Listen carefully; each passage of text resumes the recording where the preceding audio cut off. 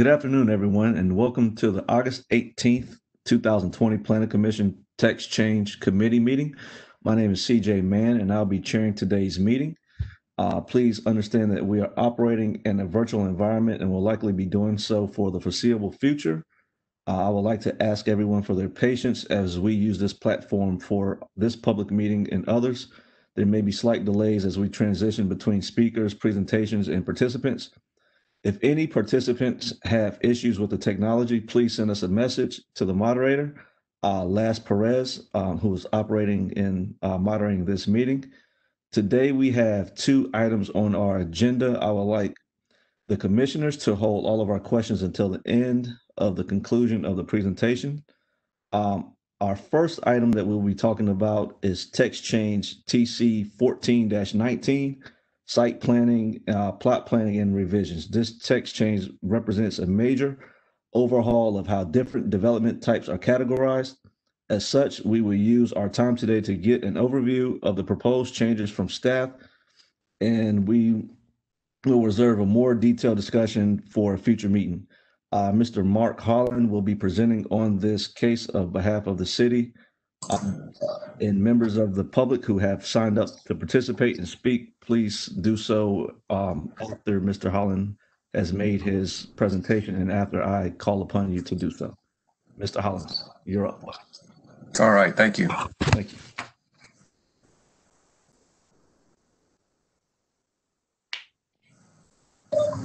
And just one, as Laz shares presenter, over to me.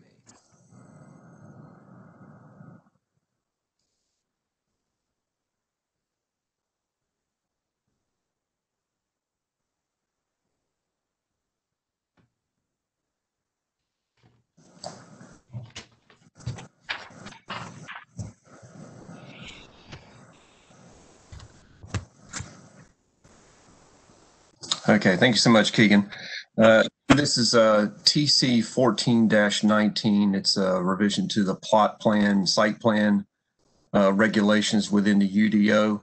And this is just an overview of what is within that text change. And we can discuss this in greater detail at a future meeting. Next slide, Keegan. This is an amendment to the UDO to incorporate a three-tiered system for categorizing site plans based on a construction type and level of impact. It would break these down into two categories, the major and minor, for modifications to approved site plans. It would also conform the site plan standards to the new Chapter 160D of the North Carolina General Statutes. Next slide. The UDO currently is structured in a way that it requires a hierarchy of development and review for approval procedures. These vary with complexity and projected impacts for proposed developments.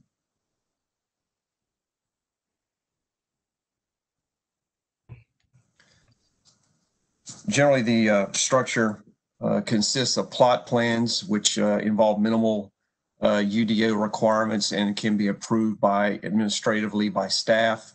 The next is site plans, which would require full UDO requirements and is approved by staff in most instances. Subdivision plans are also subject to full UDO requirements and approval by staff in most instances as well. Rezonings are based on the review and discretionary approvals by the City Council, and special use permits are reviewed and a decision is made on those by our Board of Adjustments.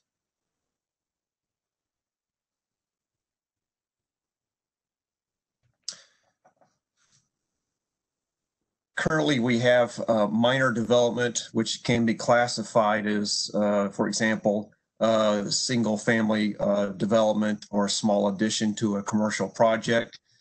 Would need approval of a plot plan to move forward with construction. And we have major development, which is things such as new commercial uses on vacant property. And that would need approval of a site plan to move forward with construction.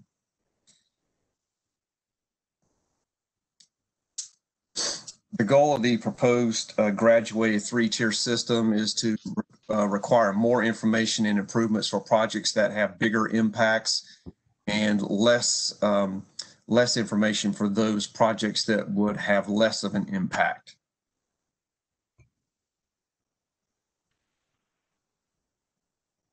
The proposed text change would address the following concerns. It would provide a definition for site plan. It would remove all references to plot plans. That term would no longer be used. Create a three-tiered site plan structure that would differentiate site plans based on their level of impact on the site.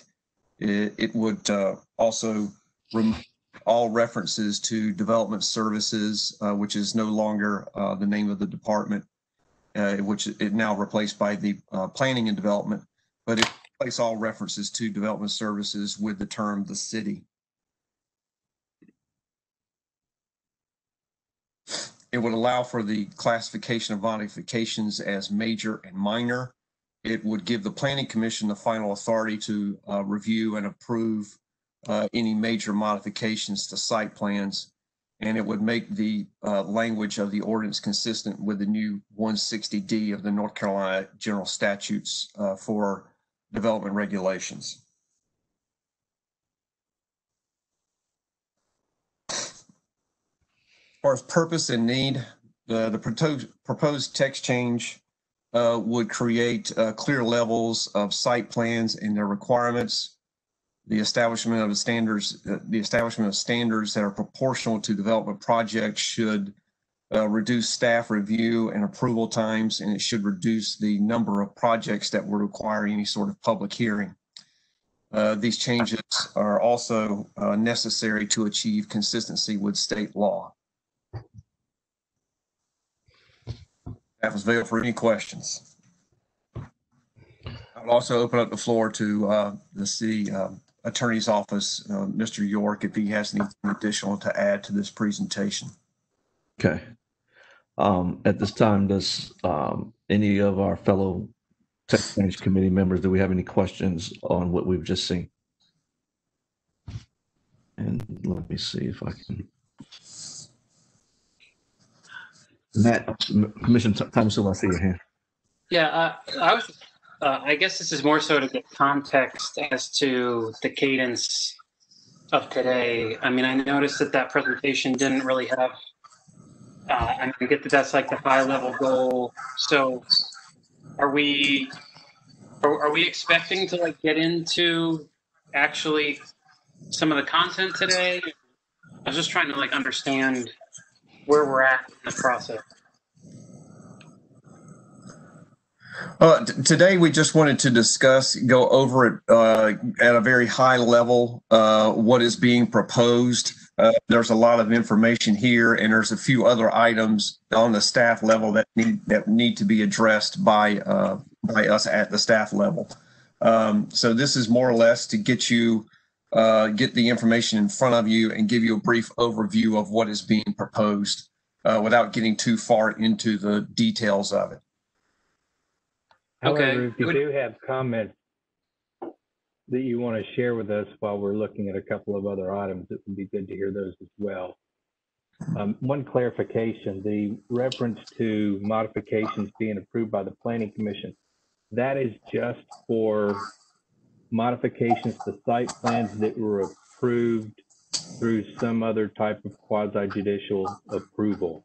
So we don't anticipate any of those, but we had to provide for them just in case there's still some old Part 10 site plans out there that came in for modification. Just wanted to clarify that. Okay. So would it be kind of, I guess it's just, there's so much information in here, and I guess, you know, I'm pretty familiar with plot and site plan, as I think most of the other committee members are, but I guess, would it be possible, it doesn't have to be this moment, but it seems like we're kind of at the end of the presentation for this particular text change. I was struggling a little bit to fully wrap my, and it might just be a simple interpretation thing, but so that I'm understanding that the table of applicable standards, I was wondering if you could just kind of like walk through the logic behind it to be able to best interpret how to read this. Yeah, I'm happy to take the first stab of that, and Justin and others can jump in and correct me where I misstepped. First and foremost, we went from two Can I types. pause for just a moment? Yes. Is everyone else getting an echo from, like, someone has a speaker on in the background and it's creating feedback? Or could everyone mute who's not speaking?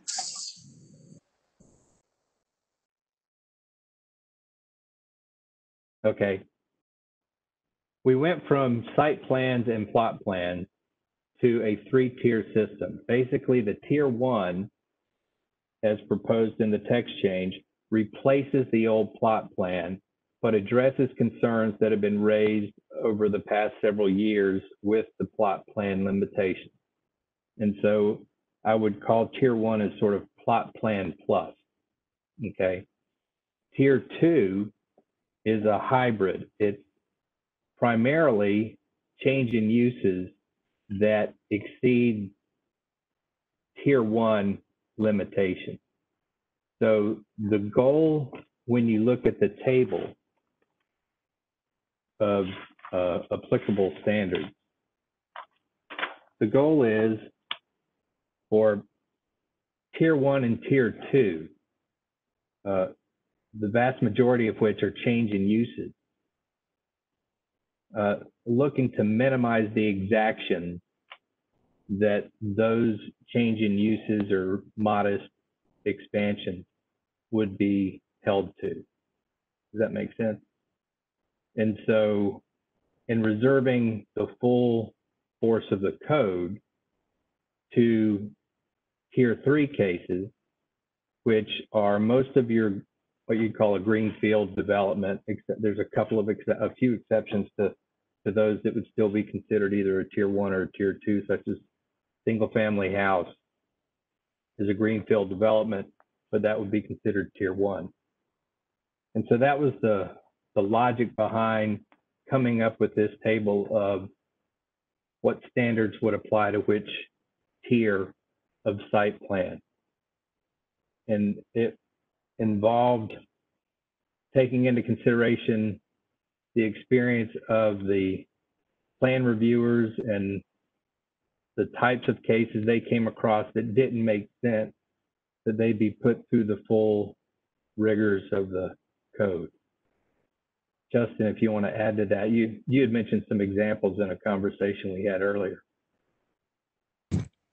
Sure. So yeah, really, what we're trying to do, as David said, is address an equity issue and with a more refined categorization than what existing code provides. The way the existing code is, you're either one or the other, a plot plan or a site plan. And we have found that certain developments where, because of the blunt instrument of just using required parking as a proxy for the intensity of a development, was driving certain projects into a site plan category, which we felt wasn't very equitable. So, for example, an office building downtown that has been in existence for 30 years, wanting to switch out tenant and now become a restaurant or a bar. Certain types of those projects got kicked into the site plan category, which means a couple of things. It means they had to go through a longer approval process in order to get their approvals. And in order to get there, they often had to get relief from certain standards that you see in the table here, things like amenity area and open space, tree conservation, those sorts of things, where they just physically couldn't comply because it was an existing built out site. And so the city wasn't getting anything out of forcing them to go down that path. We weren't actually getting any improvements. The only thing we were doing was delaying and complicating the process.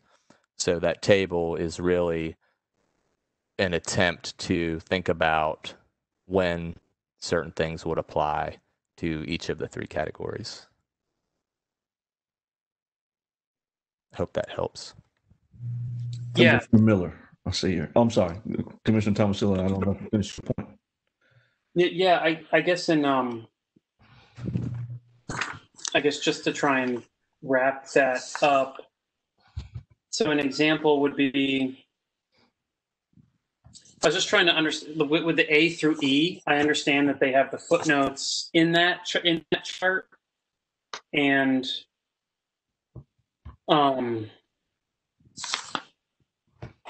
so like the amenity area. I'm just trying to like visualize this in my head, and these might be stupid questions, but to just kind of finish the thought. So for that first one with amenity area 1.5.3, is that basically saying that if a proposed stormwater device is to be screened, is that a new stormwater device? Like, I'm just trying to understand the logic of this so it's like if the development requires a new stormwater device, you would have to abide by 1.5.3. Is that kind of the logic here?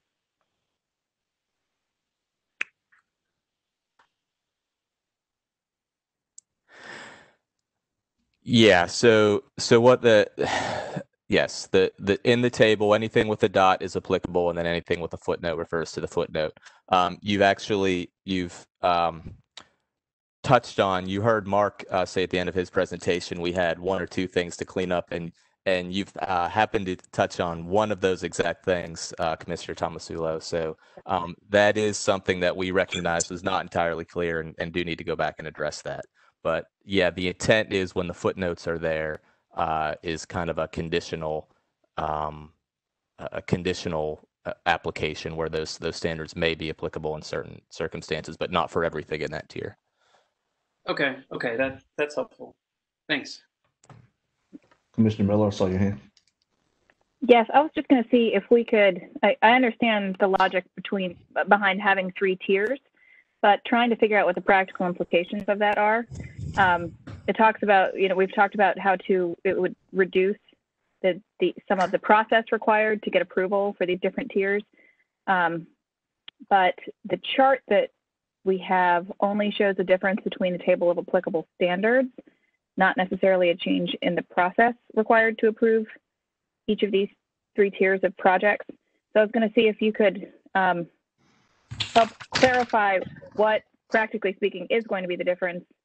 And then also just trying to understand the table better. I had the same note, just understanding under the B4 table, the first standard for amenities under tiers 1 and 2. Does this mean that for projects that fall under tiers 1 or 2, that amenity standards are only applicable if a proposed stormwater device is to be screened with landscaping? Or if you could just, and basically just trying to understand the practical implications of putting these things in three tiers. And if you could walk us through how the table works. So to your latter question there, that is how it works. That particular provision is something that we do that needs to be revised. So the intent was not to say that amenity area is only required for those tiers when a stormwater device is proposed to be screened. So that particular footnote does need revised. But then just moving to setbacks then, if we could just walk through the second. Sure. So setbacks are always applicable in a tier 3 plan. And then footnotes A and D would apply to tiers 1 and 2. So moving to footnotes A and D. Setback standards for a tier 1 project, setback standards are not applicable to existing improvements on the site at the time of plan review, but they are applicable to the proposed improvements? That would be correct, yes. And under, maybe adding that clarification as well. So under existing, existing improvements would mean both just any existing condition on the site. It doesn't necessarily need to have been a prior improvement of the site. Well, only the improvements would be subject to the setback. But if they were previously improved, you mean, wouldn't they have also been previously approved? In most instances, yes, but depending on the age of the building and whether an intervening rezoning has occurred, there may be new or different rules applied to that property now that weren't in place when the property was constructed. Yeah, I think you might be referring to something that may be considered a legal nonconformity. I mean, basically, I think what I'm hearing is that the existing improvements is a bit, I think, maybe confusing in like general terms. Like, is the idea of existing improvements is basically like anything that's there, that's built, that's pre-existing the application. Is that correct? I believe that was the intent, yes. Okay. Existing conditions. Or structures or. Yeah, if you had a property that was improved and you had a structure that was 10 feet from the property line, or just use that 10 feet from the front property line, but now because of a zoning change or because it was built in part when the old code was in place or whatever, there's now a larger setback of 15 or 20 feet. Going through the site plan process, you'd have to get relief potentially for setbacks because you don't comply with it. What we're saying is you don't have to worry about complying with site plans on anything that already existed. Whether it exists because it was a prior improvement or because it just was there from the initial construction. Correct. I think Blaney, I think that they're using improvements as like anything beyond dirt that's already there before you're submitting whatever the new application is, whatever the new site plan is. I think that the word improvements, like, I can see where it can be misleading, but I think that that's like anything that's on that site that's not dirt or grass, like, is an improvement no matter how long it's been there prior to submitting a new application for any sort of future improvements for it. I don't know if that's just reiterating, but I think that that's kind of where the question's stemming at from my interpretation. Gotcha. Commissioner Fox, I see your hand. You've had your hand for a while. Go ahead. Watching. No, I don't know if this is a question for Justin or David. We've touched on it because we're talking about the definition of existing, but is there a separate and important differentiation with historic preservation? I recall the plot plan, site plan issue being a significant hurdle with historic preservation projects. And I recall it being one of the recommendations in the historic preservation toolkit was to make this change, to change the threshold of what a plot plan is and what a site plan is for a historic preservation project. Have you all coordinated that, or is it inherent in the existing?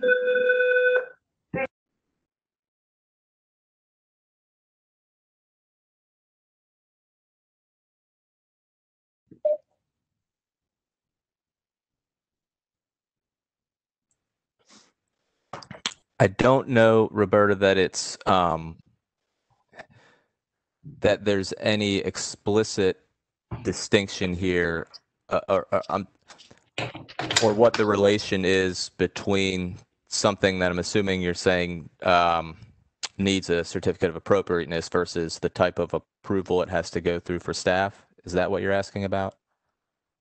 Sort of. I'm asking around this, like, this existing and how you define existing improvements, and then also how it relates to the process if it changes projects that also have to go through the COA chute.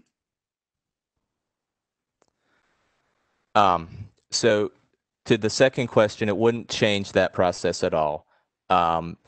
Typically, folks would go get their COA, and then they would come in, and still depending on the type of tier that the project fell into, that would dictate the process for where staff would go through the actual permitting of the improvements. I know when historic preservation projects come in for COA, they're defined as a major or a minor COA. So in theory, could you have a minor COA that's a tier 2 and a minor COA that's a tier 3 and a major that's a tier 1 and a major that's a tier 2 or 3? Do you know what I'm asking? Like, are we creating additional subcategories of different types of projects? We have not proposed to change in this text change what qualifies as a major or minor COA. So that is standing on its own. So the answer is yes. I guess you could have a tier 1 that's a major. You could have a tier 2 that's a minor. But we did not alter what's major and minor COA. We didn't touch that category with this text change. I think it might be significant to look at just coordinate that piece with historic preservation, because I imagine it'll change part of their process as you react back and forth across the aisle. Does that make sense?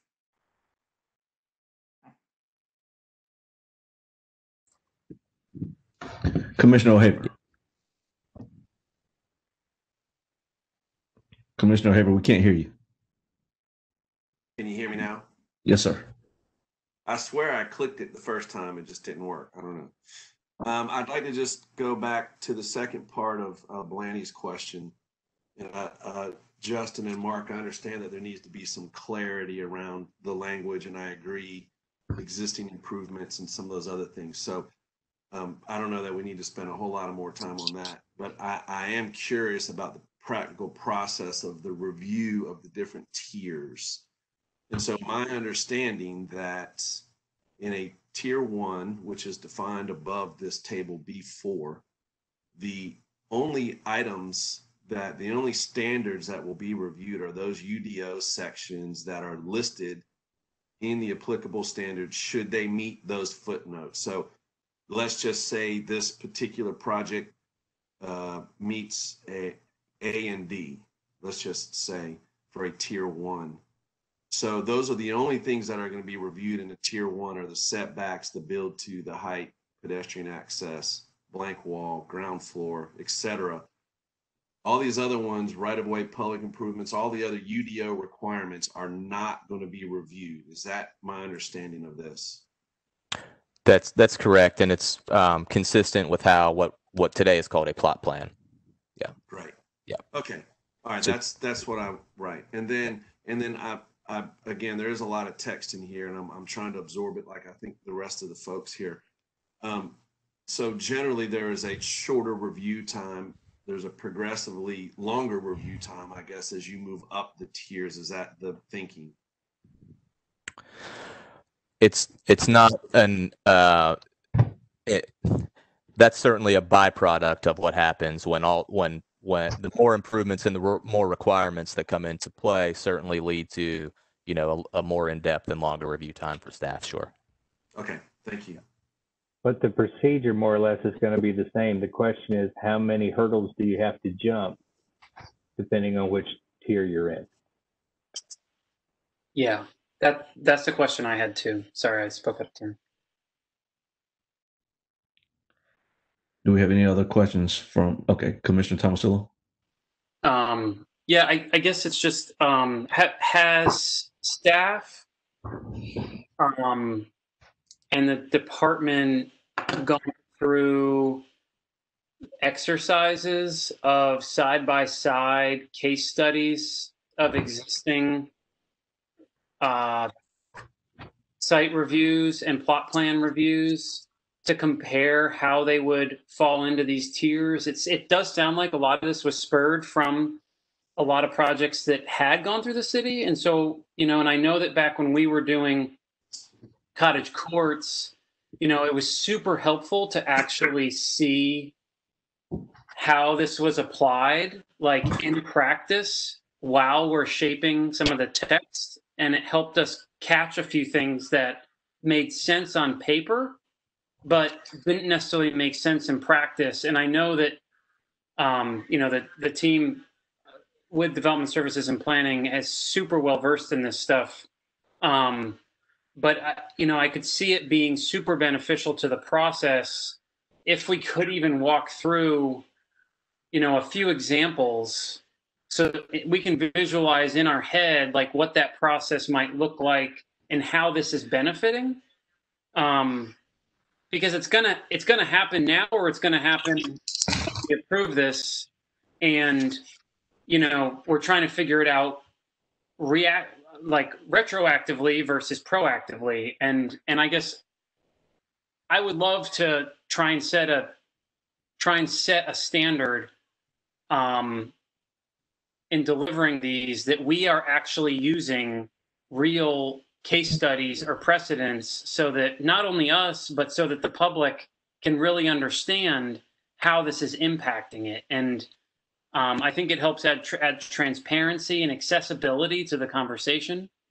And I think it just helps really understand some of the nuance for some of these things, because I'm sure Brian, has a ton of experience, like from an applicant side, like where you might be reading something and assume one thing, but then when you actually see it going through permitting and through review, it's very different. And so, and I know that a lot of the goals of this is to eliminate uncertainty and to increase expectations on both sides, which will really help everything and to deliver better projects. And so I guess I feel like I definitely see it being some work, but I feel like it would be better done now than retroactively on every single project that's submitted to the city. And just was curious if any of that has been done, and if it has, if it can be shared, and if not, if we could do that. Yes. When we were formulating this, I'm sorry, Justin, I didn't mean to jump in. Go ahead. When we were formulating this language, we used examples of site plans that were currently in review or existing to help try to put some of these, to establish these tiers, because when we were initially going through this, we were trying to figure out exactly how many tiers there should be in place. And in formulating those tiers, we used current examples of projects that were in the city or some that had already gone through the process. So we've already done some of that work through projects to see how they would flow with what's being proposed here today. Justin, if you have anything to add to that, I think I got it. But. Yeah, absolutely. And I was just going to say we'd be happy to share some of those examples when we come back with you all. If you wanted to, if you thought that would be helpful, we'd be glad to look at a couple of them and say, this is how they were categorized under the existing code, and this is how they would be under the proposed code. Yeah, I mean, I think that'd be awesome. Just for some context to help us ground it, and to have a visual of the types of projects, and how they meet, and it gives us some projects so that we can kind of ask a few more kind of,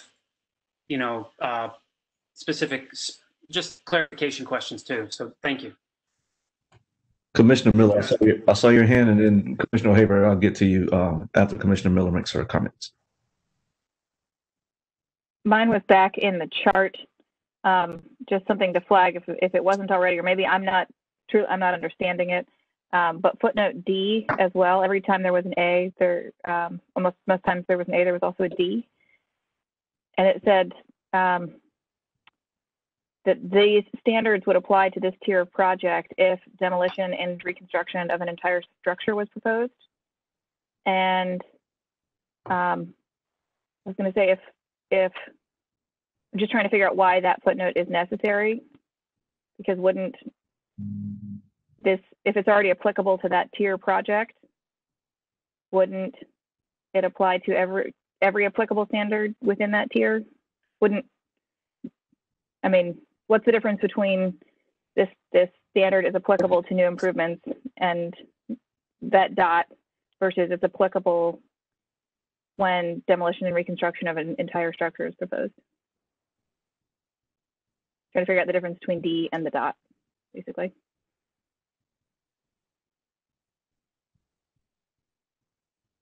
I'm not sure that I follow your question, but the difference between D and the dot is they're not all, everything in tier 1 and tier 2 are not demo and rebuild. I mean, some tier 1, tier 2 projects are just expansions of an existing building and so forth.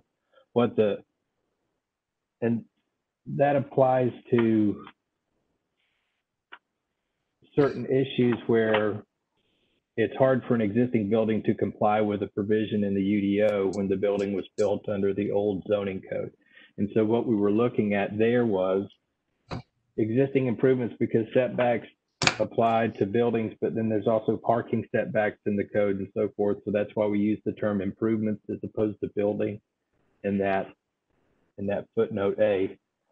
But we were looking to where an existing building shouldn't be evaluated, under blank wall if it was built before blank wall was a thing that was regulated under the code. But if you're tearing down and rebuilding, then they want the building to comply with the current standard. If you're just wouldn't that be the case? Wouldn't that be the case always? Yes, it was just a clarification. The purpose of the footnotes were twofold. One, to catch things where it made sense that a provision of the code should be complied with, and two, to try to make the table read clear and know when you really do have to deal with this. I mean, right now, tier 1, blank wall, tier 1 and tier 2, for the most part, those first few categories in the table are not applicable to tier 1 and tier 2. And so there's only a few instances where they would be, and that's the purpose of the footnotes. The footnotes to say when it would apply, not when it would not. Commissioner O'Haver. So, I'm sorry. I just wanted to clarify. So for setbacks for a tier 1 project for a new improvement, would a new improvement have to comply with the setback standards in chapters 2 and 3? Yes. And demolition and reconstruction would also have to comply with sections 2 and 3? Yes. That's the same for, okay, gotcha. Great. Okay. I'll move on. Commissioner O'Haver, I saw your hand. Yes, sir. Yes, sir. Thank you. I just want to follow up on Matt's comment to Justin. I think, Justin, it would be helpful to share some examples the next time. And sort of to our questions here, it would be helpful if we made sure we had one example for each one of these footnotes in different scenarios, so that maybe it might make clear per Matt's comments about how these are applied and some of the questions we have. So I just wanted to ask if we could do that if possible. Okay. Yeah, we can do that. Thank you, Justin. If we are done with our questions, does anyone from the public have any comments or questions regarding regarding this text change? Les, Les, can you hear me? I don't know if anyone has signed up to speak or not. I don't think anyone has signed up for to speak, but I don't see any raised hands or any chats to me, so I'm going to take that as a no. Okay. Commissioner Thomasula, I'm seeing your hand. Yeah, I just had one final question, and I think this is maybe following up a two-part question that Blaney had, but I didn't. I might have missed it, but was there anything about when talking about the process? I guess it's, again, knowing that this is trying to simplify and be more transparent and more equitable, and knowing that I think some of the inequity was the unintended consequences of particularly time and engineering requirements and all this other stuff for projects that were maybe only changing use or something. And so I didn't see anything about and maybe you just don't have it yet, but about the process for if I submit tier 1, what are the expectations? If I submit tier 2, what are the expectations?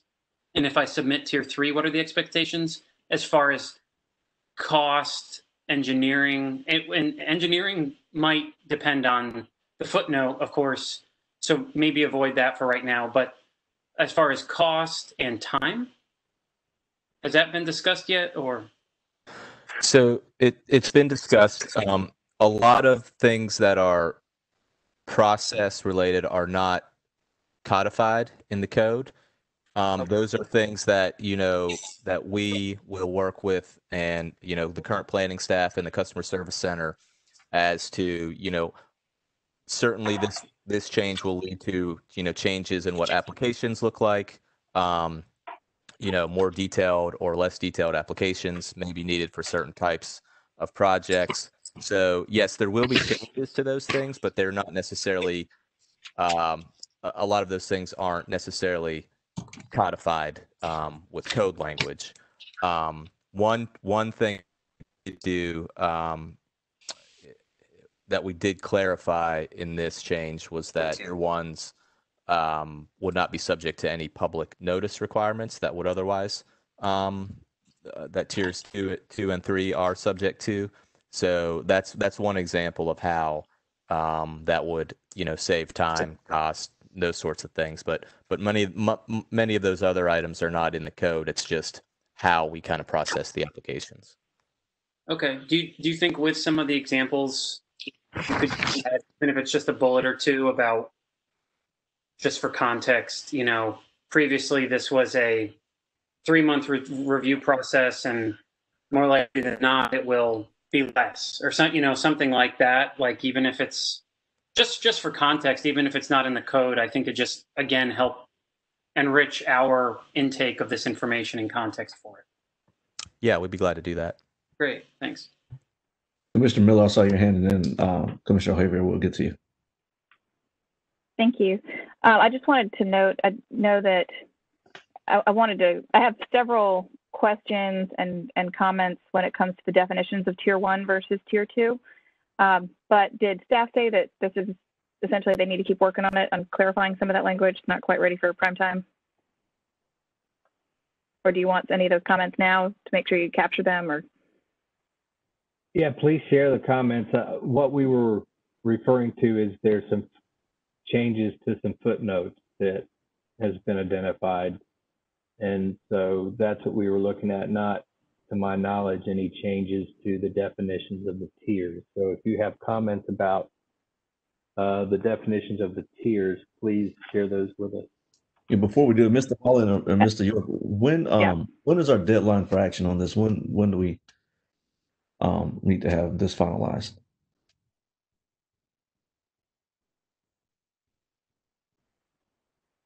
Right now, I don't believe text changes have a deadline, but I can't share to that. Mark, do you know? The deadline. Worst case, it's 90 day. Yeah, the deadline for it is September the 28th. September 28th. Okay. So I'm just trying to see if we're going to have another meeting or another series of meetings to iron out questions and to footnotes and others before we have to refer it to the full commission. Commissioner Miller, did you have anything else? Well, to that point, procedurally speaking, it's my understanding we have several other text changes coming down the pike as well. And text change committee only meets once a month. So seeing how far we can get at each one of these meetings might be the best use of time. But I don't know. Do we have more coming down the pike? Yes, there are several in the queue. Gotcha. Well, so before I go through my comments, maybe I'll let Commissioner O'Haver ask his question. Thanks, Blaney. And I don't know if it might, again, procedurally, I'm still kind of new to this. If you had a significant amount of comments, would it be more time effective to submit those to David and then we could review those sort of offline, or if there were some very specific ones you want to make sure we talked about now?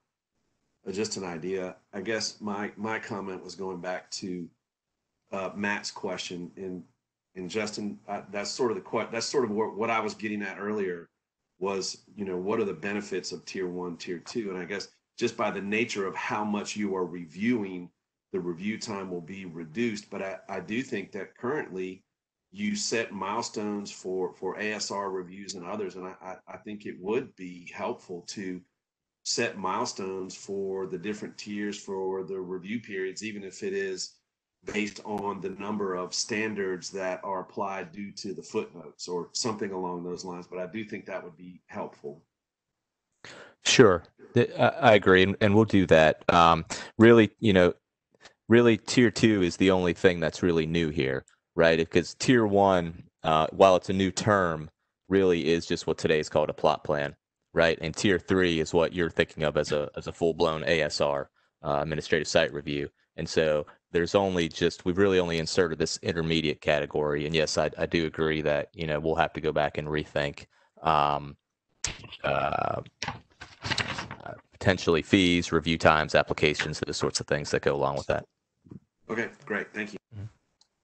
Mr. Mann, Yes, sir. we do have a question from the public, Michael Birch. Okay, before we get to Mr. Birch, Commissioner Miller, let's finish out your thought and then we'll get to Mr. Birch. Sure. I was going to say I've got a list of about 7 comments or maybe 8 comments and questions to the definitions where they might not be particularly clear, and I could run down those quickly.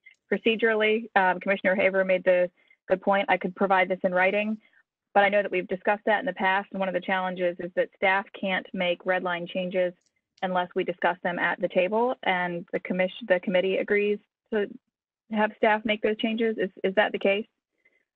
I would be happy to just work with staff and send over a red line, but you guys are not allowed to make those changes without the committee voting on them. Is that right? Well, Blaney, I think it would be helpful too if there's 8 of them, you just sort of a high level ran down them, and then we can decide procedurally the best way to deal with those. I'd like to know kind of, because I'm sure some of your questions might be some that the public have or that we have here. So I think that would be helpful. Sure. Before I do that, that might take a little bit. So I want to let, I'm fine with letting Mr. Birch speak if that's okay with everyone else. Okay. All right. Is that okay with everyone? Okay. Laz, go ahead and put on Mr. Birch so he can ask his questions. Great. Good afternoon. Can y'all hear me? Yes, sir. And not to toss the data back to y'all, but I would be great if y'all want to talk through Commissioner Miller's comments. That would give me some time to get off of Capitol Boulevard and somewhere where I could focus on focus on this. So I'm ready to go now if y'all want to handle it that way, or great with Commissioner Miller going through her comments as well. Okay. We want you to be safe, Michael. We want you to be safe. Yeah. All right. Get somewhere where you can talk and be safe. So, Commissioner Miller, we'll go ahead and go with you. Appreciate it. Perfect. Okay. Well, I'll just start running down from actually the top section 1, specific approval authority. The commission is responsible for final action regarding, number 1 says design alternate. I believe at the July 7th public hearing, the city council designated that authority the appearance commission, not the planning commission. So I think that should be struck. No, that's the code. What we did was we changed the code so that council could give it to either the appearance commission or the planning commission. And if that changed because of workload of the 2 commissions, we didn't have to go back and change the code. So the code provides council with the flexibility. And so And you'll see that again because we have some additional text changes that are similarly related. And so they will say the Planning Commission or Appearance Commission performing the quasi-judicial duties of the Planning Commission as designated by City Council. That phrase you'll see again in future text changes. And that was so that Council could move it from one board to another, depending on caseload, workload, and so forth, without requiring an amendment to the UDO. Gotcha. Makes sense. I was reading the minutes from the July 7th public hearing, and I thought that the council had adopted something specifically delegating the authority to the Appearance Commission, but that may be different than the actual UDO. It was not a code change. Gotcha. They made their designation at the same time. Yes. Okay. Moving down to section 4, A3. It said a zoning permit is required for the following types of activity as regulated by this UDO, period. Food trucks, temporary uses, fences, and walls not requiring a building permit. Is this saying that walls that don't require a building permit will require a zoning permit?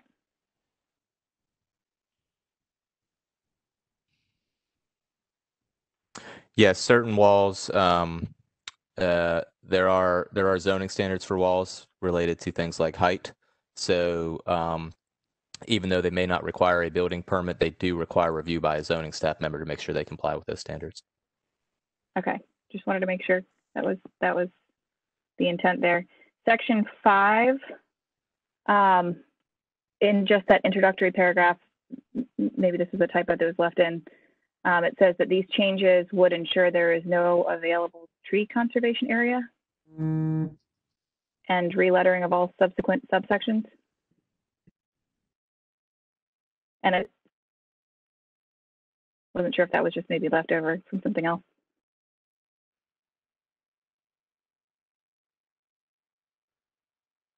Yeah, I'm not sure where that language came from. Yeah,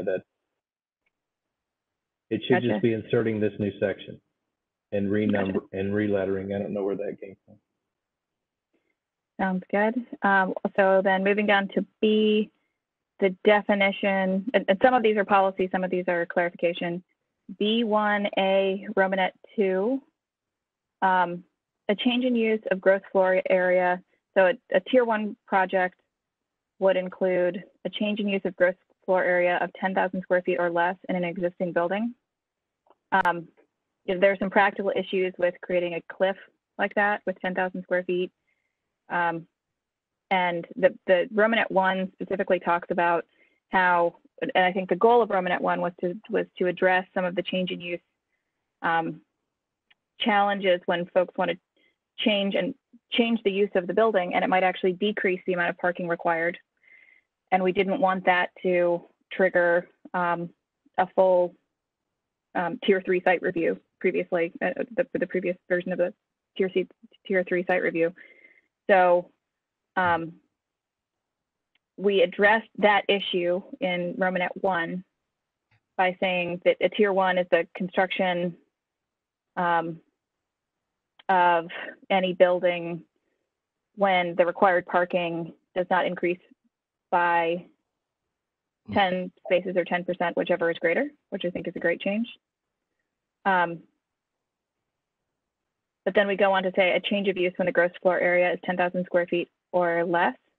If it was a very large building, as opposed to just saying a square footage cliff requirement, creating both a square footage maybe or percentage of gross floor area change as well might make more sense if something is a very large building, especially if that change of use, let's say, decreased parking.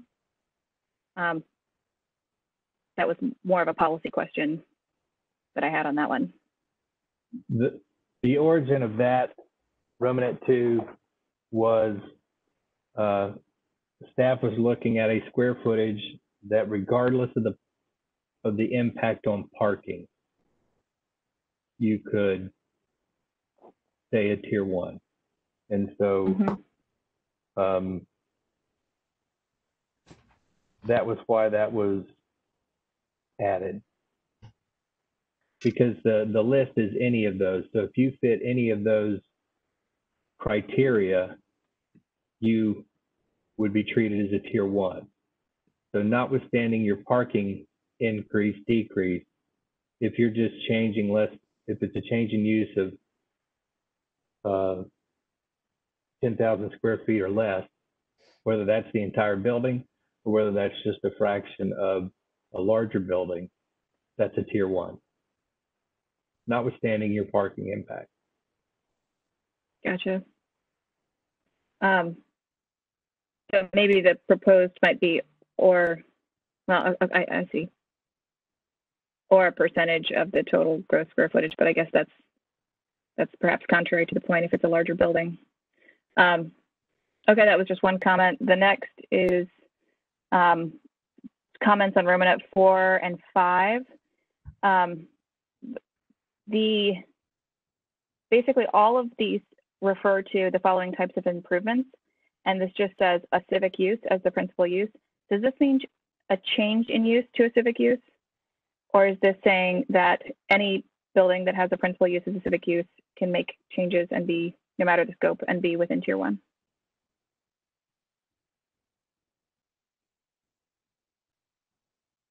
And the same question applies for Romanet 5, a change in use to a public park or any changes to a public park.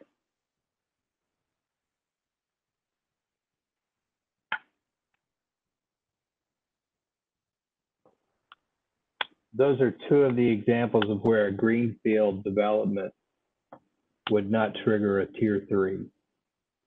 So that could be a brand new park, establishing a new civic use under, of 10,000 square feet or less. Those were categories of potential greenfield developments that would not trigger a tier 3. Gotcha. So it would be a change in use to a civic use or a change in use to a public park. Or the beginning of a new use of a vacant property. Gotcha. But not necessarily any improvement to a building with a civic use. That distinction makes sense.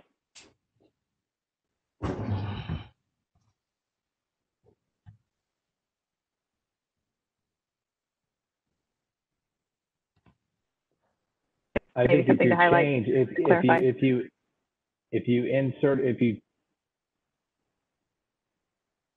if it was a change from another use to a civic use and it was 10,000 square feet or less, I think that would qualify as a tier 1. If you are starting a new use on a vacant property and it's a civic use of 10,000 square feet or less, that's a tier 1. If you're expanding an existing facility that houses a civic use, but you're exceeding the 10,000 square feet, that bumps you to a different tier. I gotcha. I don't know if that answers your question. Well, I was just trying to clarify. Most of these start off with some kind of like a verb or a type of, even if it's a noun, an action, noun, construction, or that kind of thing. And so these were the only two that didn't have that. And so I was trying to figure out what the improvement was that the introductory clause was referring to. Understood. We can look at clarifying that language. Gotcha. And then would Romanet 4, that language, would that be redundant with Romanet 2? Once we change that to a change in use to a civic use, a building that's less than 10,000 square feet? No, because Romanet 4 includes a greenfield development. Romanet 2 is only a change of use of an existing structure, 10,000 square feet of an existing building. I understand. So they're not duplicative. Gotcha. The next comment then is just generally about tier 1 projects. I noticed that accessory structures, the construction of an accessory structure is included in 7 and some other buildings. What about the construction of an ADU? What type of tier would that fall under?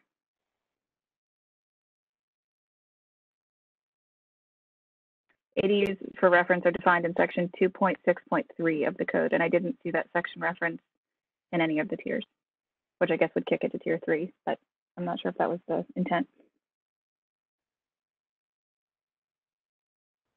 I think the intent is that an ADU would be a tier 1, and we may need to clarify that. Right. Yeah. Great. So then moving on to tier 2, I just noted in 2A, Romanets 1 and 3, that the an earlier clause said that if multiple tiers apply, then the most restrictive applies, and was just noting that if a change of use requiring less than 10 new parking spaces under tier 1 would also fall under a change in use requiring less than 25 new spaces in tier 2 under 2A1.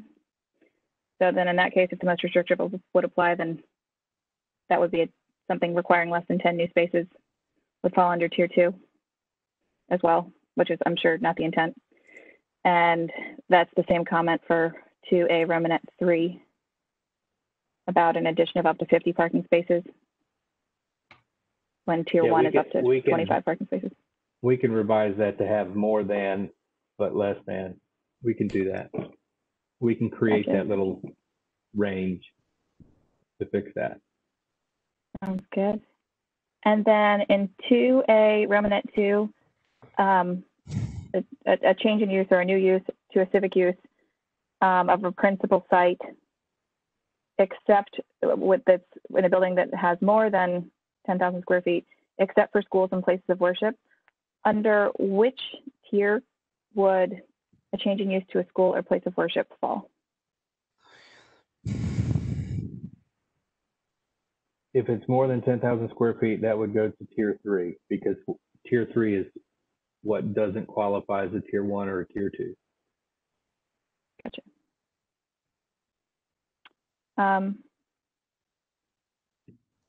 And then tier 2A Romanet 4, a new commercial parking lot of any size?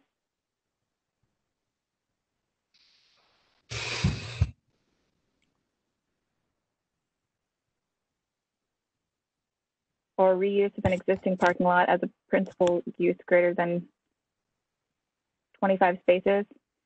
I was just. I think we can clarify that. I think the intent was that 25 to 50 spaces applied to both a new commercial parking lot or the reuse of an existing parking lot. So we can clarify that. Gotcha. And would a new commercial parking lot mean, as opposed to an expansion of additional spaces, just clarifying the difference between when adding parking spaces versus a new parking lot, when that would be triggered, or is that clear elsewhere? Well, it's a parking lot as a principal use. So we're not saying if you added a new parking lot to support a use on the property. So that's not what we're referring to. We're referring to parking lot as a principal use. So the parcel. Correct. Gotcha. Okay. That was all of my comments to the definition section. And then under major versus minor modifications, I have a comment there as well, but that's it for the 3 tiers. And that comment was the shall instead of the may? Yes. Yes, we caught that as well. Thank you. What section was that? In section 5, excuse me while I flip through here. Excuse me, not section 9, excuse me. Section 9, E1, second line towards the end of it. Okay. We have and may be administratively approved with shall be. Replace may with shall. Okay, got it. And so that was a typo that Commissioner Miller caught and someone else in staff got it as well. So Okay. great minds thinking alike. Commissioner Miller, do you have anything else? I don't think so. Pulling it back up. I think that that's it. Okay. Oh, and I also wanted to give a big shout out to staff on the major versus minor modifications. I received a lot of feedback from members of the public about how intensely staff worked with the development DSAC and other stakeholders on creating this long list of minor versus major modifications, and for many hours and many meetings and things like that. So just wanted to say thanks to you guys for doing that, and thanks to everybody else in the public who helped as well. Okay. Mr. Birch, are you ready for your comments? I'm ready. Okay, you're on. Appreciate it. So first, let me just say thanks to staff, particularly Justin and David York, but I know many others in bringing this text change forward. My comments today will focus on the different site plan tiers. I'll try and give a couple of examples, and I'm happy to work with staff on bringing forward some examples to y'all for a future meeting. But then I also want to make maybe two comments as additions to the list of tier one, or at least for consideration in that. So first, I would say this is in response to a few questions about timing and the impact of this on timing of projects. And I really see this text change aimed at, again, a lot of these changes of use that are because certain elements of the code, like dedication of right-of-way, can no longer, and exceptions to that can no longer be approved by staff. They've had to go to Board of Adjustment. And that has added a minimum of 60 days, but in many cases, 90 to 120 days to the process.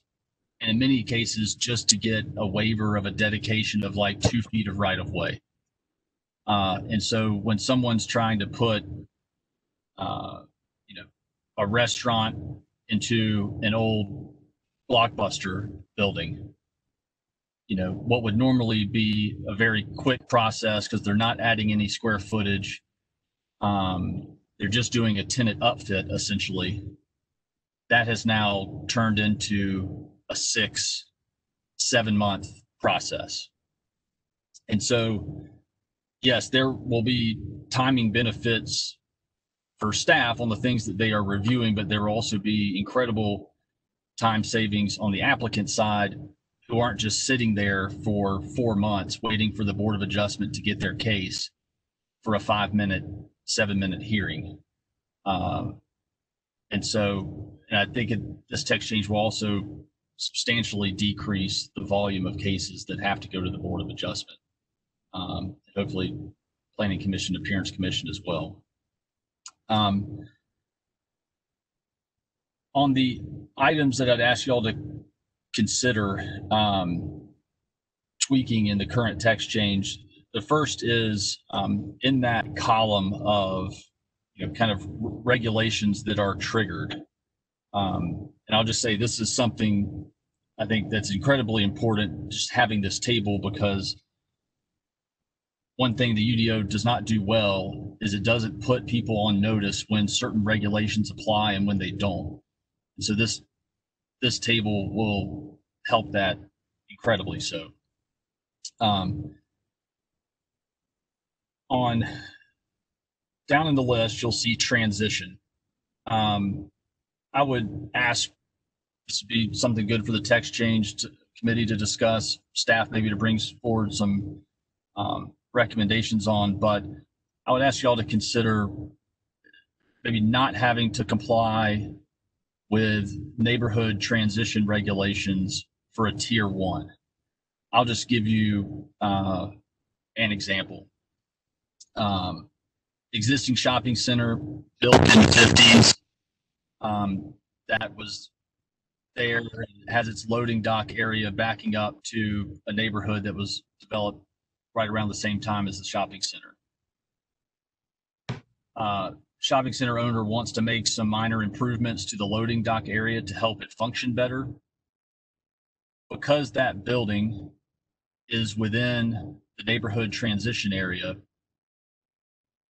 that requires a variance to the neighborhood transition standards to essentially allow the existing building to remain. And so I think there are certain situations that, can just recognize that existing improvements can remain even when you're making some minor modifications or additions.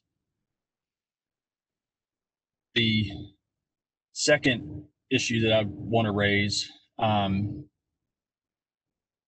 is including subdivisions or certain types of subdivisions. And the reason for that is this text change is focused solely on site plans, which do not involve the creation of a new lot. And here's an example of why I think including some limited types of subdivisions in this would be helpful. So let's say you have a shopping center that's all on one lot, but you've got your main strip, but you also have an outbuilding that, let's say, was an old Hardee's or an old bank branch, but they're all on the same property. What this text change allows is a change of use from that bank branch use for that building to a restaurant use that is a tier 1 site plan. So because of that, that owner is not having to dedicate right of way, among other things, or make streetscape improvements. But if that same owner, as a part of the change of use in financing the improvements to that outbuilding, needs to create a separate parcel just for that outbuilding, because they want to, limit their deed of trust just to that parcel, that subdivision is going to trigger many of the same regulations, at least as it relates to public improvements and exactions. And so while you could make the change of use and the improvements to that outbuilding without triggering dedication of right of way, et cetera, just putting that on its own lot would trigger those regulations. That's one scenario in the commercial context. I'll also note in the residential context, the subdivision of a lot into 2 lots when that parent tract is less than an acre is exempt from a lot of regulations like tree conservation and many of the stormwater regulations. But if it's not exempt or not a tier 1, under this text change, it's still having to dedicate right of way, install sidewalks or pay fees in lieu, and those things. And I'll just say the sidewalk issue has become a huge issue for a lot of builders because that impacts and takes away from their allowable impervious surface and counts against their allowable impervious surface. And so I just wanted to raise those 2 issues and see if there could be some discussion over how to address those in this text change. And but again, just want to reiterate how thankful we are that this text change has come forward. I can assure you that there are a lot of projects waiting on this text change to move forward, so they don't have to be subjected to a 3 to 4 month wait at the Board of Adjustment. And so I certainly want Commission to do their due diligence. I also want y'all to know that this is badly needed in the development community side. So I can try to address if you have any questions for me. Happy to answer them, and just appreciate the opportunity to comment. The staff or the committee have any? I said, Matt, Commissioner Thomas, I see your hand. It was honestly more so. I mean, thank you, Mr. Birch. It was more so, I think, building on what Mr. Birch said, to ask staff about, I think what they were going to reply to you, because it is super interesting, the idea of if you can build an attached house, but if you want to subdivide it, you're going to have to meet a lot more requirements than if you left the attached house on the same lot. And if that's the goal, especially if affordability and accessibility, it really helps when you have more fee simple lot structures and smaller, more residential infill.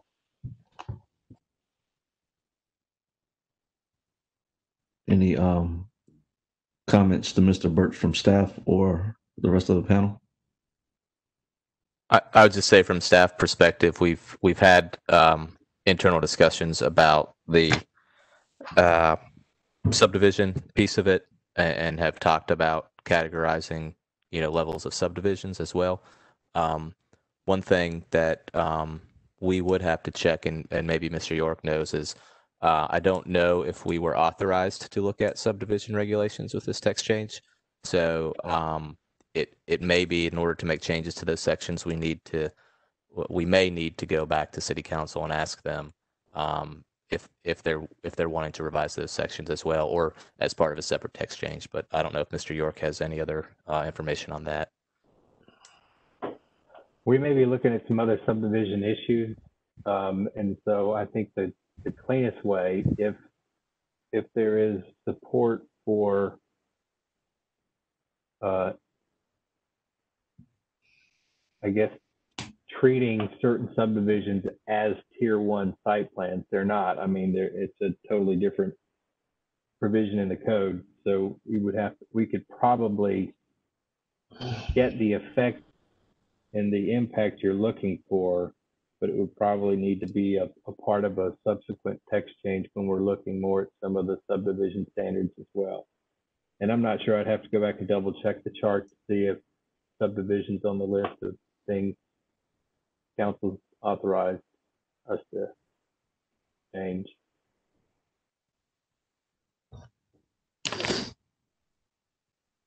Commissioner Haber. Thank you. Just a couple questions about Michael's comments. In the first one, the transition sections, and noticing that tier 1 through tier 3 all have dots on there. Obviously, a concern about sensitivity around transitions. I guess I want to understand the scenario that Mr. Birch shared. Am I correct in understanding that an existing improvement that is there that does not meet the transition requirement, for them to make an improvement to their loading dock, they would then have to remove any existing improvement that does not meet the transition section? Is that what I understood that scenario to describe? Is there no grandfather clause there, or?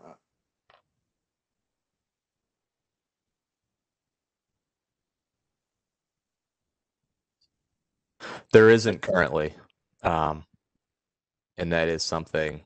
So the transition requirements are applied to existing structures today, and as written in the table right now, as Mr. Birch said, it would apply to all tiers as well. So if that's so, we would have to change that in order to have them not apply to existing improvements, whether that's through a footnote like we do through other for some other categories, or if it's just a blanket remove the dot. Right. Yeah. Well, if we did that, we would probably do it by revising section 1.1.11, which is where we have existing buildings and structures, and we if it was built before adoption of the UDO, they don't have to comply with build to, pedestrian access, transparency, blank wall, and so forth. So there's a couple of ways we could address that. Well, I think I have the mental picture, but Justin, if you're compiling some scenarios, perhaps if Mr. Birch could share that one, or I think I'd asked earlier if you could make sure we covered all the footnotes. I guess it would be interesting as well to understand, since there are 5 instances where tier 1 would be kicked into a full ASR. I would like to see some scenarios, if you have that, on sort of, is that appropriate level of review for those sections of the UDO and potential improvements or change, land use changes. Or not land use changes, change of use. Sorry about that. Be happy to provide those. Sounded like a very specific example Michael was talking about. So if you wanted to share that, that'd be great. But just to clarify what you're asking for, examples of anywhere where there is a dot for tier 1. Is that what you're wanting to see?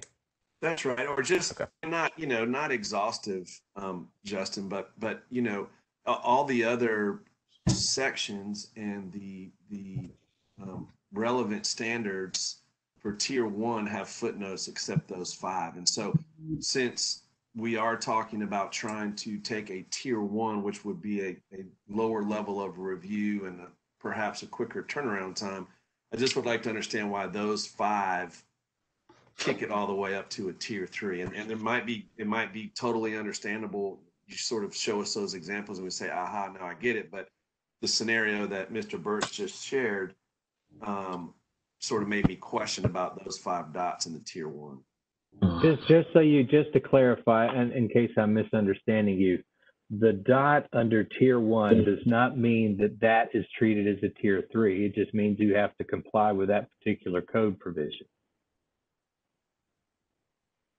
Okay. So tier 1 has to provide adequate parking. So parking applies. You have to provide adequate parking under the code if you're a tier 1. It doesn't mean that because parking applies, you're treated as a tier 3. You're still a tier 1. I may have misunderstood what you said, but no, you 5 dots do not trigger tier 3. Those dots just say what portions of the code you have to deal with in a tier 1. So okay. Yes, thank you.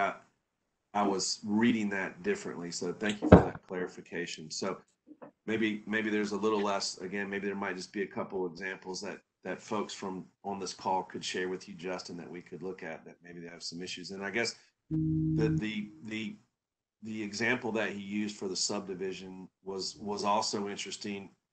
I understand that's a different part of the code, so I don't know how we would address it here, but the scenario that he gave specifically about the shopping center seemed like there might be some opportunity there to clean that up in I guess in a different part of the code in the subdivision. So those are my comments. Okay. I'm hearing that these comments, Justin, when do you think maybe all of these comments may be addressed? Because I'm looking at our schedule, and maybe next month I'm hearing that we're gonna have a few more cases of text change to look at, and I don't want to get too bogged down. So I just want to check everybody's temperature on how they feel. Maybe another intermittent meeting between our regularly scheduled meeting in September, where we could handle this and get this knocked out before our next meeting in September. So that's just my thoughts on it. I think that's fair from staff perspective. Just being realistic with all of the things all of the work that you have on your plate or that you're going to. So we'll do whatever we can to accommodate any additional meetings and be prepared for those. Okay. Yeah, I would follow up, Commissioner May, and say I'd be willing to have another committee meeting, because I do know that this topic has been out there for a while, and it seems like there's a lot to do on it. So I'd be willing to participate in an additional meeting per your thoughts there. Right. So I'm maybe, okay with it too. yeah, maybe in a couple of weeks we can come back and rehash this in advance, and prior to our regularly scheduled meeting. That way, I know we've got a lot of changes to talk about, and I don't think we're going to hash anything out as far as finalizing it today. But maybe by next meeting we can start finalizing some stuff out in that that meeting that we're going to schedule in the future. So would that be September 1st, 2 weeks from now? Would that be enough time? Yeah. So the question would be, Justin, would that be enough time to 2 weeks from today to hash all of these questions and comments about examples out?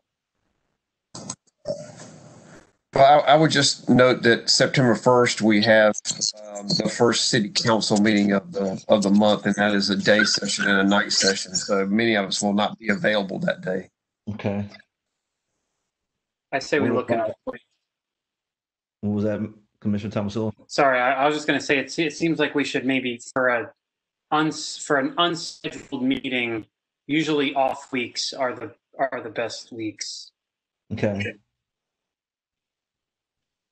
I'm looking at my calendar. I'm not seeing. Let's see.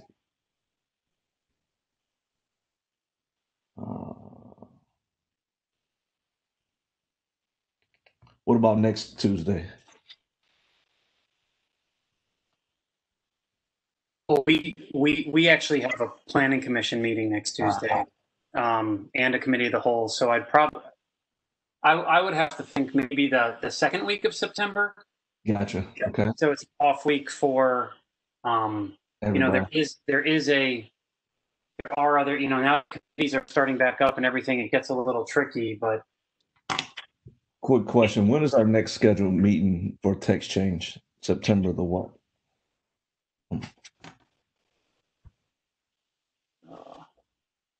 Looks like the 15th. 15th. Yeah. Okay. All right. So yeah. Okay. So the week of the 7th. And the 7th itself is Labor Day. Yeah. Right. So yeah, the 8th. There's typically a transportation committee meeting on that Thursday, the 10th. But I suspect that we don't have anything on that agenda, so that may not exist, but there may be a reserved time slot there from 4 to 7 on Thursday, the 10th. Okay. That works for me. I'm not sure about Unless there's a transportation committee meeting that day. And I guess also one question I had was, usually committee meetings are 4 to 6. I didn't know, has that changed?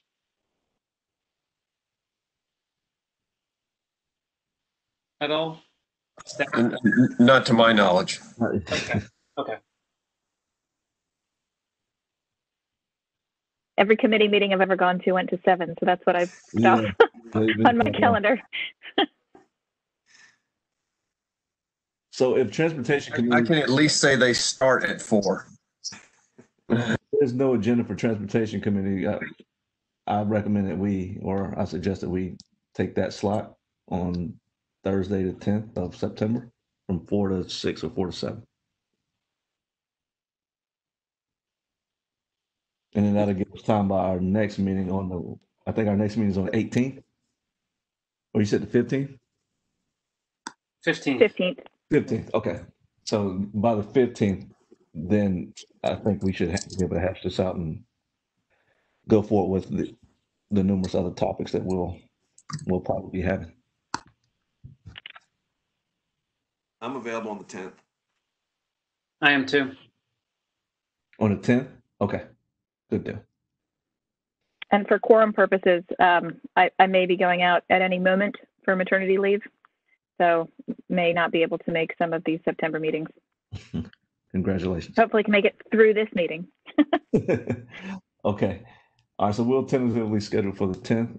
And I think from the show of hands I think we should still have quorum on that day. I think everybody except for Commissioner Miller should be able to make it.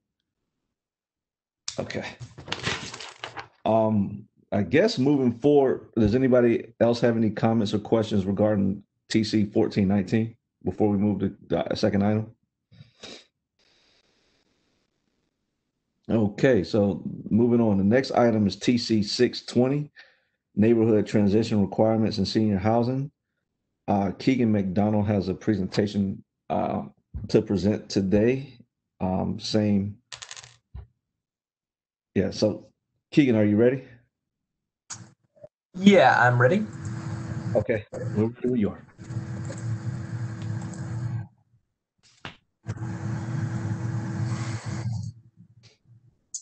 Okay, thank you. So this particular text change is twofold, similar to some that you have seen more recently.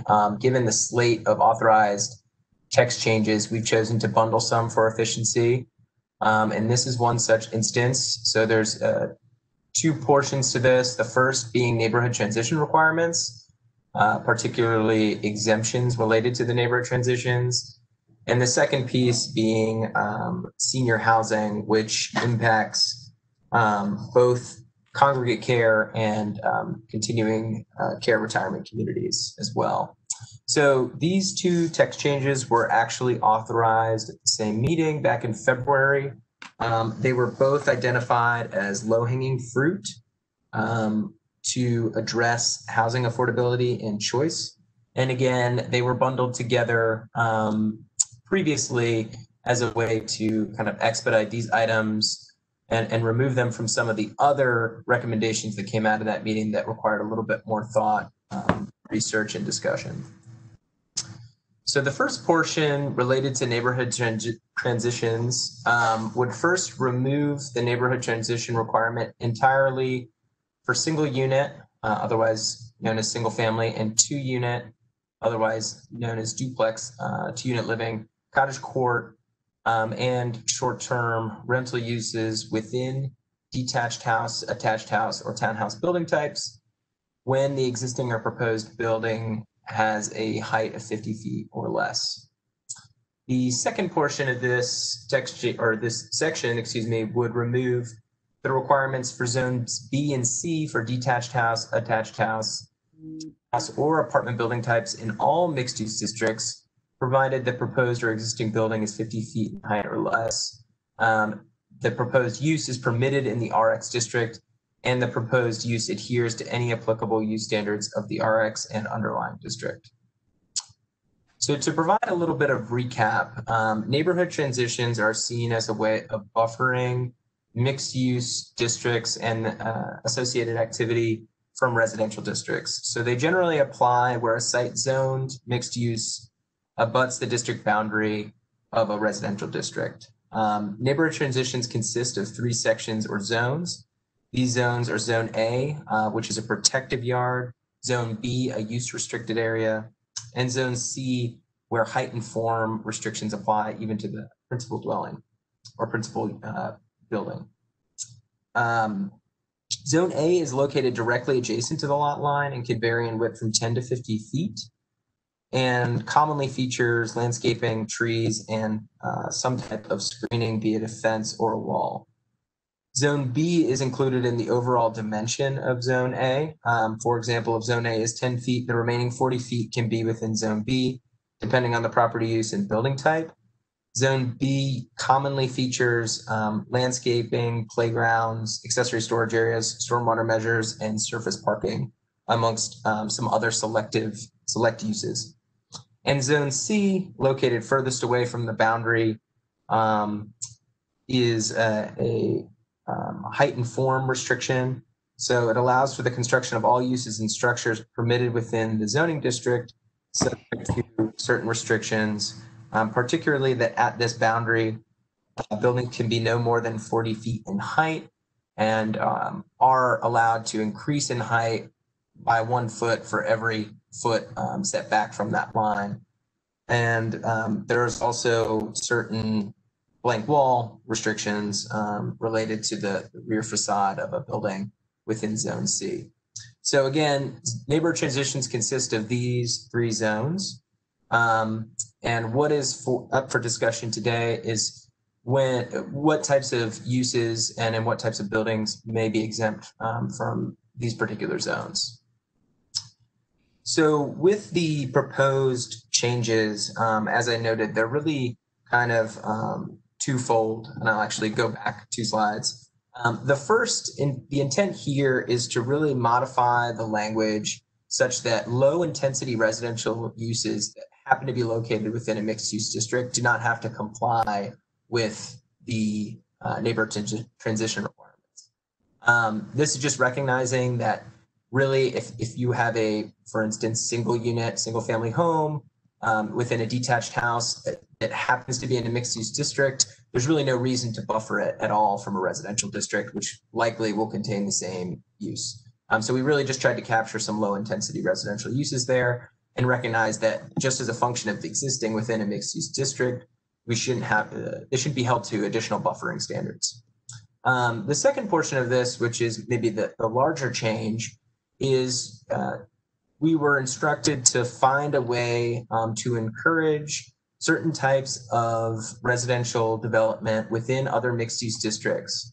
And currently there's an exemption that's provided to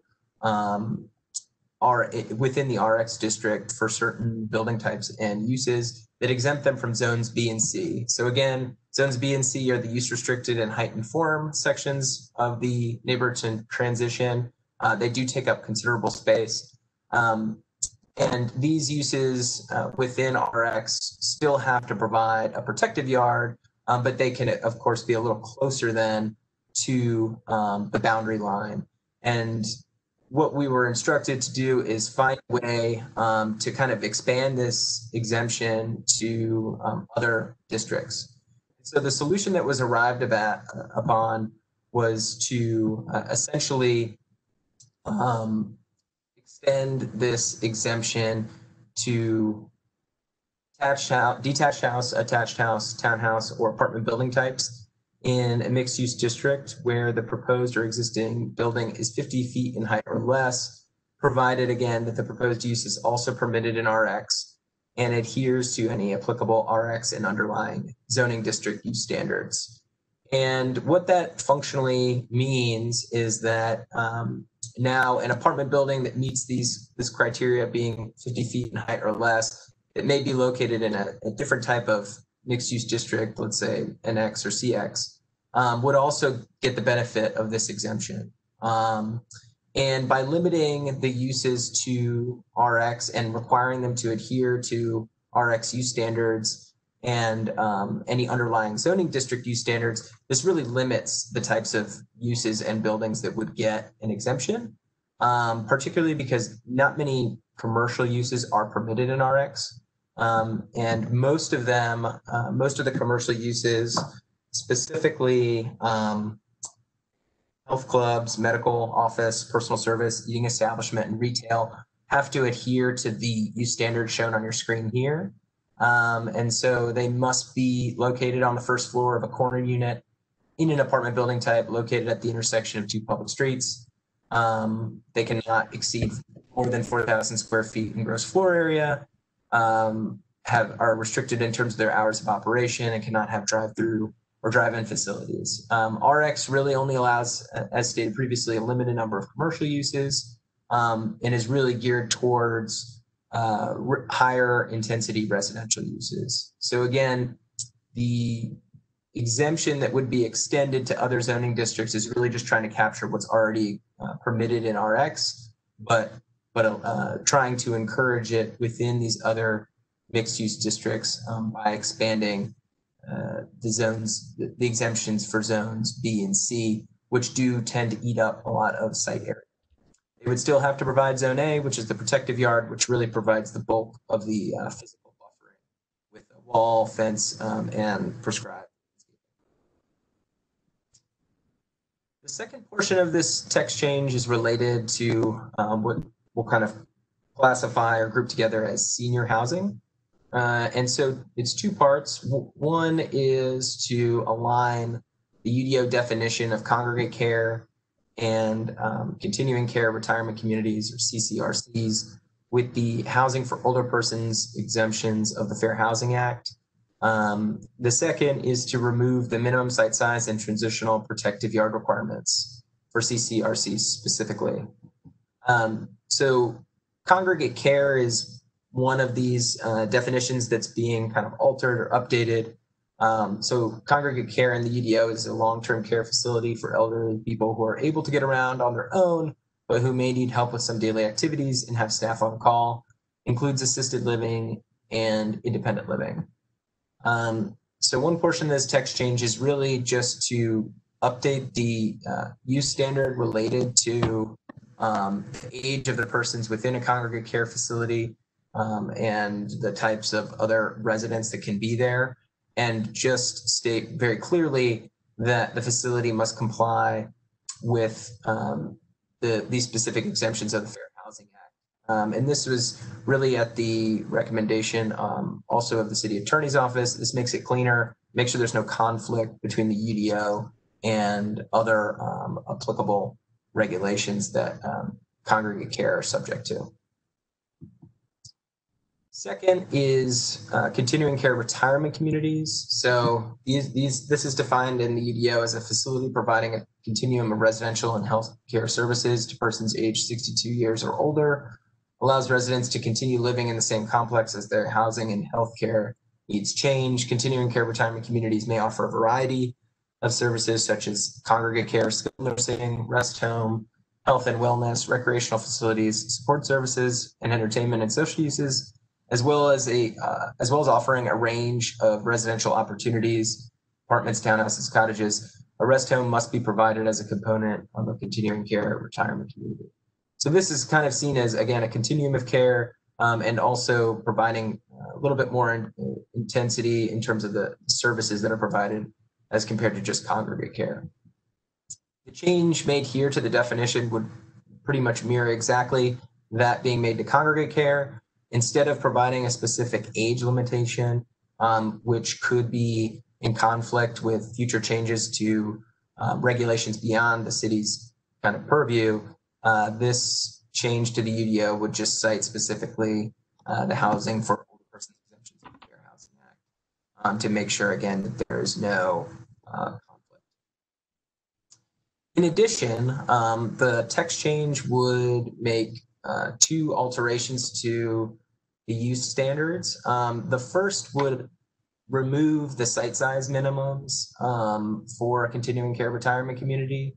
Density limitations would still apply based upon the underlying zoning district, but there used to also be a requirement of a certain site size, and that was seen as a practical limitation to developing continuing care retirement communities, which under the council's authorization, the intention behind this text change is to really promote them, as there seemed to be a need for these types of facilities. And this was seen as a barrier to their development that didn't serve really a specific purpose.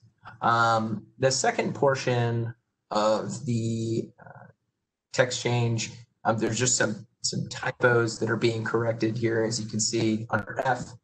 And then moving on to H and I, elimination of the transitional protective yard requirement for continuing care retirement communities, and also stating as required by state law that they must provide skilled nursing, and that's made clear here as a use standard instead of just being in the definition.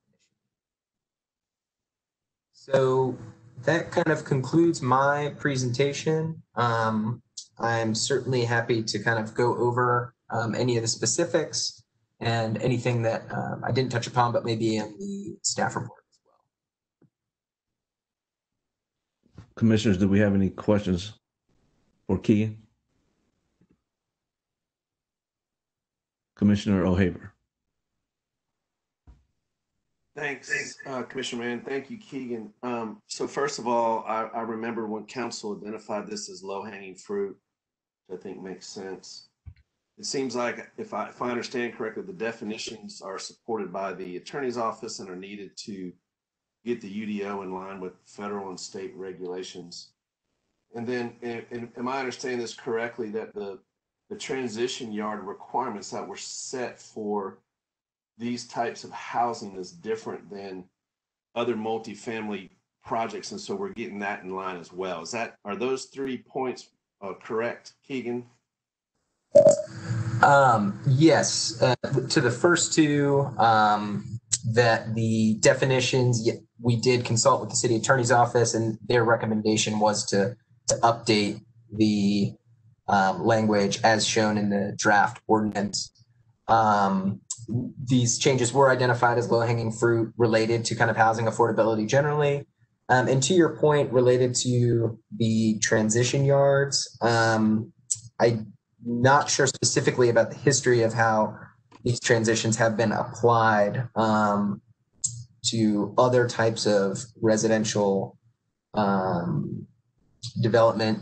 Perhaps someone with a little bit more tenure could speak to that fact, potentially Justin and or Eric, if they'd like to jump in. But I think you are on the right track there, Commissioner O'Haver.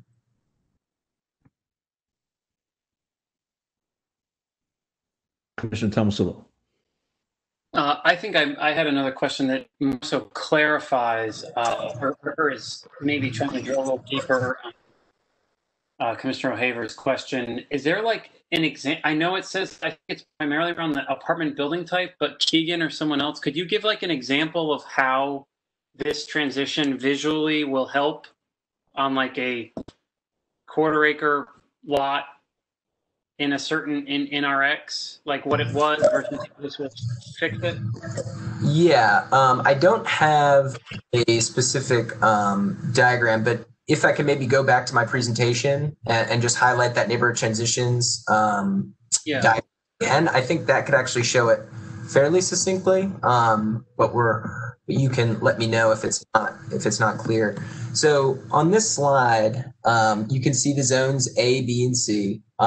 Zone A can really vary in terms of its depth. And so if someone is wanting to, let's say, maximize their site and they are willing to put in heavy vegetation and landscaping and in fact a wall along their boundary with the residential district, then a zone A protective yard could be as small as 10 feet.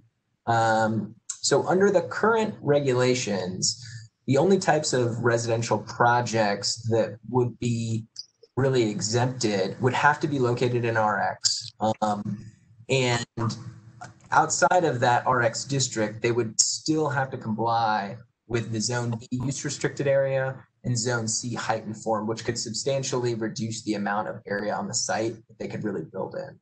And so practically speaking, this would enable residential projects within RX or mixed use district to build within an area that they couldn't currently build in terms of the actual principal use on the site. So right now, if you wanted to construct a residential project outside of RX, let's say in X, and you would be restricted from placing a building within 50 feet of the district boundary of a residential district, versus with this change, because again, it's a relatively, let's say, medium intensity residential project, you would only have to comply with the Zone A protected yard, and thus, you'd still be subject to certain setbacks, but you would be getting buildable area potentially, which could lead to an increase in the number of units, and hopefully would also reduce the amount of review time that staff would have to spend looking at the site. So it's really just trying to expand the privileges we've given to projects within RX to all mixed use districts, and limiting it only to certain types of residential projects that are under 50 height and within certain building types. Okay, that certainly helps. Thanks for clarifying. And I guess one other question I had was, short-term rental is a commercial use, so I was just confused why it was in there. I feel like it shouldn't be if we're focused on housing.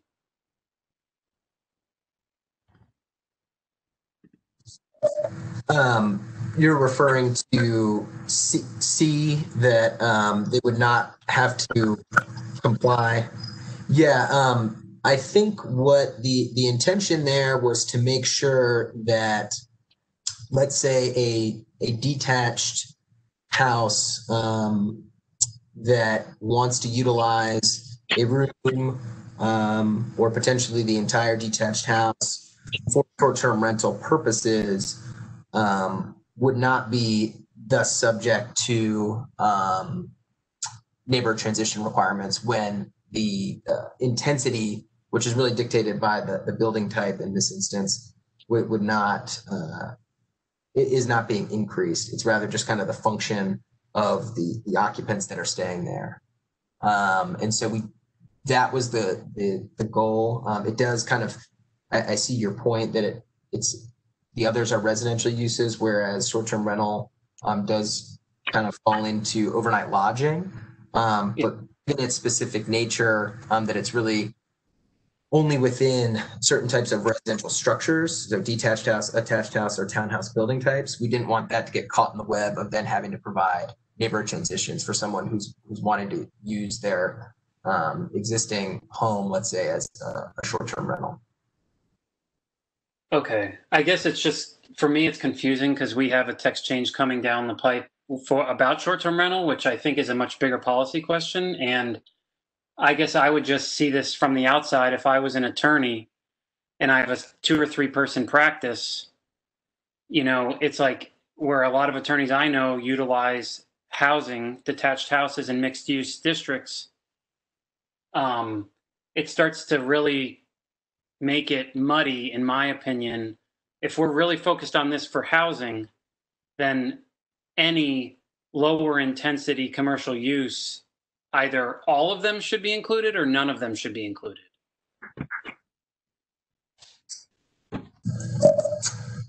Understood. Yeah, and it's certainly something that the committee can authorize us to go back and refine or remove, of course.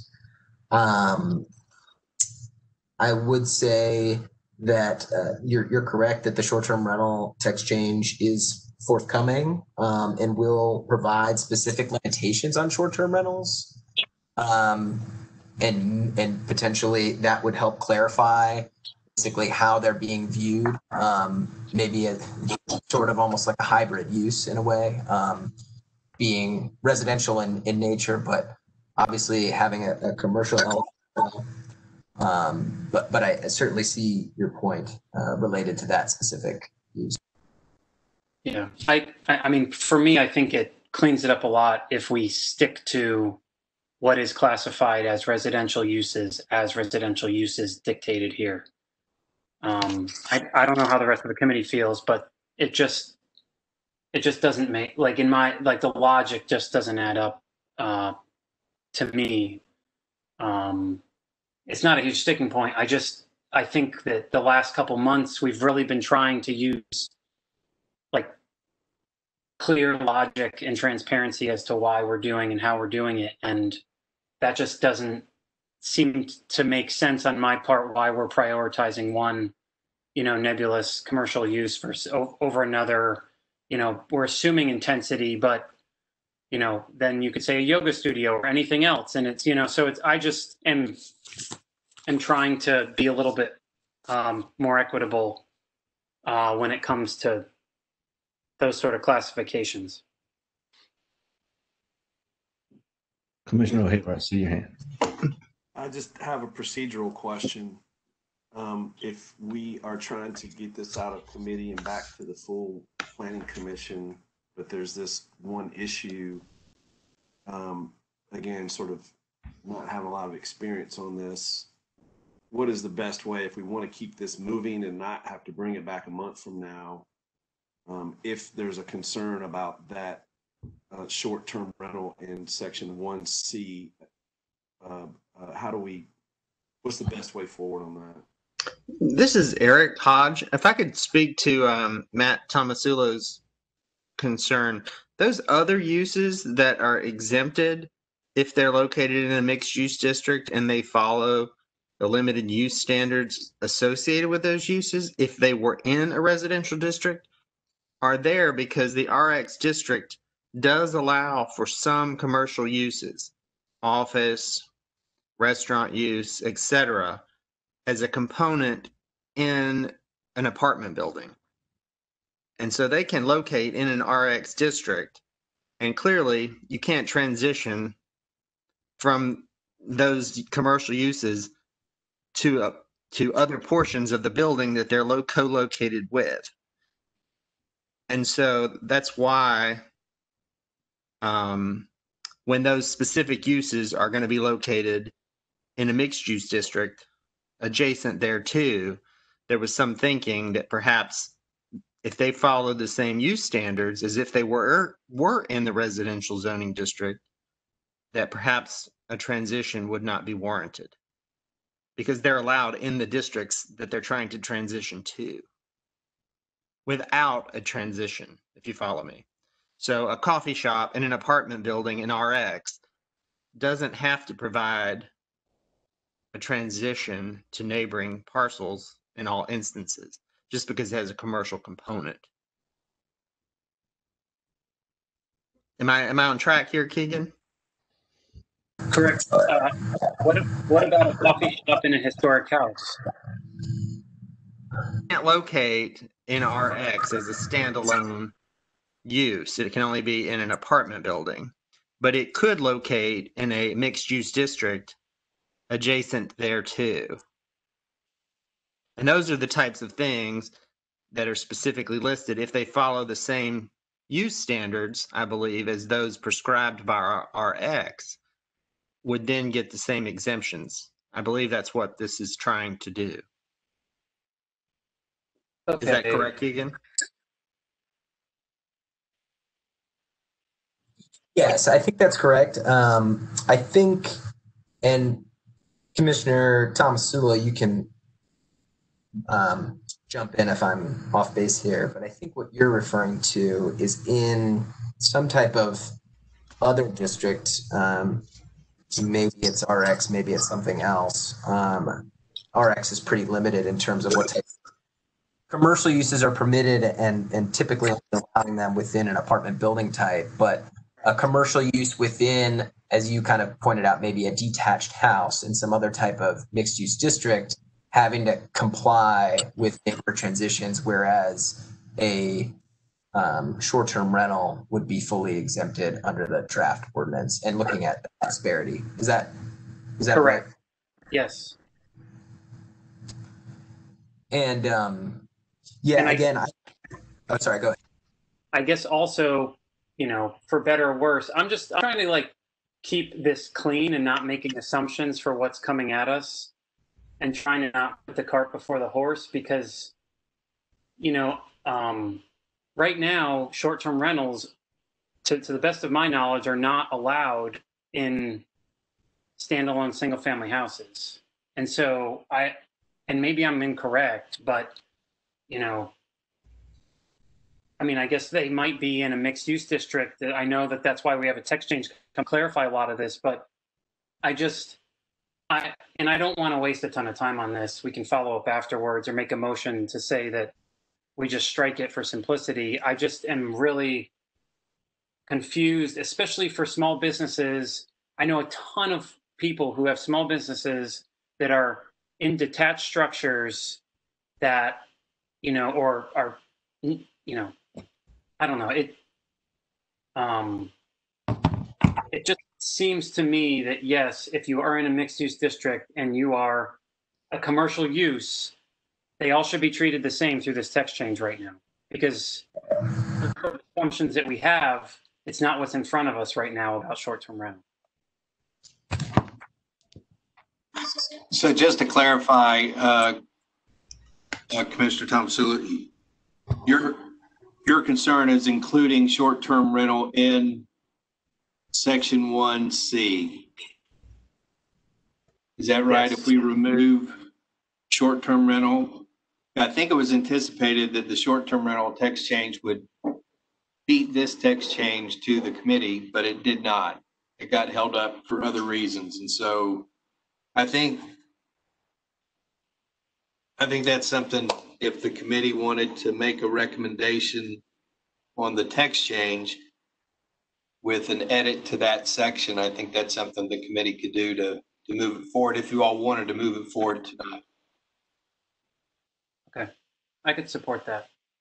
I could support that. I think we need to move it forward. I think Matt's points about the more I read section 1C is talking specifically about living units, cottage courts, and then it kicks over to sort of a short-term rental. And so that makes sense to me to keep that simplified.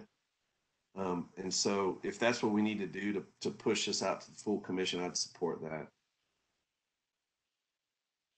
I support that as well.